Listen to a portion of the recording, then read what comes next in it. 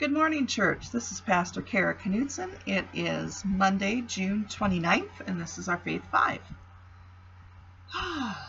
Today I am just grateful to get up in the morning and feel happy and just to feel good with everything that's been going on in our world lately. That has been a rare thing.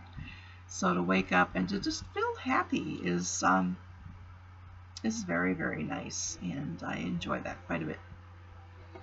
So today our scripture passage is from Psalms 119, verses 10 through 16. With my whole heart I seek you. Do not let me stray from your commandments.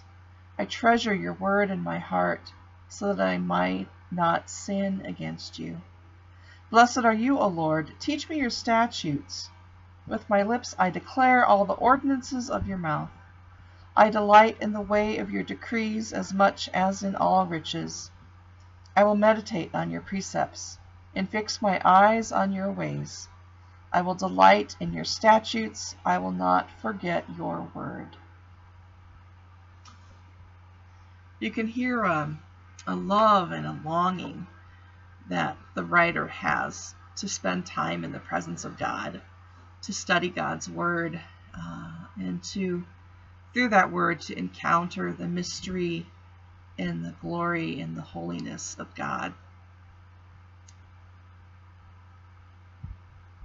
So allow yourself to experience your heart being warmed by God, to experience for yourself firsthand the love and the glory that radiates from God and warms our very being.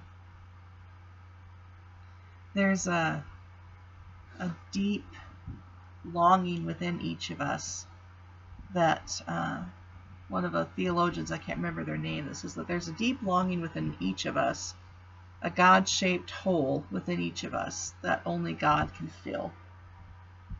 And I think that's, where we find true satisfaction and joy, is just in knowing and spending time with our Creator.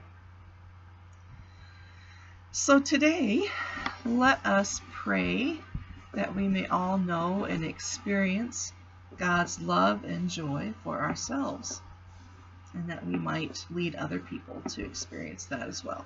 Let's pray. Dear God, we thank you for this day. We thank you for the invitation you give to us each and every new day to spend time in your presence, to sit and bask in the warmth of your love. Be with us today. Help us to pause and to take time and space to meditate on your word. Martin Luther said that the Bible is the cradle of Jesus. It's the baby in the lap. So be with each of us today as we go about our day and our routines and our obligations and our work. And bless each and every one of us. In Christ's name we pray. Amen. Well, this is going to be a short one today, but you are a beloved child of God, known, loved, claimed, and blessed. Amen.